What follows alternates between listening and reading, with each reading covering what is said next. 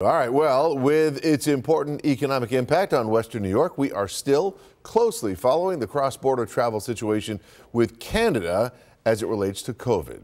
Canadian leaders did issue a new policy today with the new variant, but Channel 2's Ron Plante says there is just an advisory instead of outright new restrictions for Canadians. The Canadian government, in a press briefing this afternoon, is now urging its citizens to avoid non-essential foreign travel because of the spreading COVID Omicron variant in the provinces, but it is not yet an actual ban on such travel, including to the U.S. That advisory, which will be reviewed in 4 weeks, is perhaps setting the stage for more definite action, and it may cause some Canadians to think twice about coming to the U.S., crossing one of our Western New York international bridges.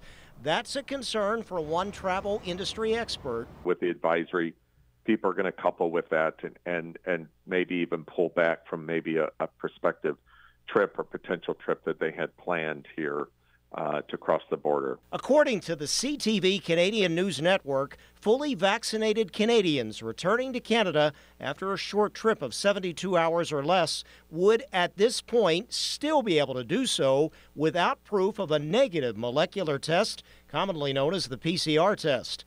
That may be crucial for the incoming Canadian shoppers and the U.S. side merchants in Niagara County who really count on them.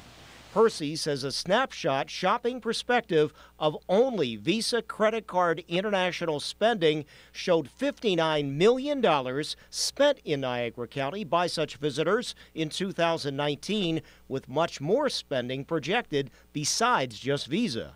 We're in the thick of the holiday shopping season, and Canadians are our best shoppers and really do impact, Western New York by crossing and visiting our various malls and retailers and food outlets, including Wegmans and so forth. John Percy of Destination Niagara also said he recently heard from the Niagara Bridge Commission, which includes the Rainbow, Lewiston, Queenston, and Whirlpool bridges, not the Peace Bridge, which is separate here in Buffalo. But those bridges going into Niagara County saw a 50% increase in cross-border traffic since December 1st or so, which is roughly when restrictions, including testing, were eased for the Canadians. So words of warning from those officials in Ottawa, but still some silver lining despite the specter of COVID still looming over that crucial border trade. Ron Plante, Channel 2 News.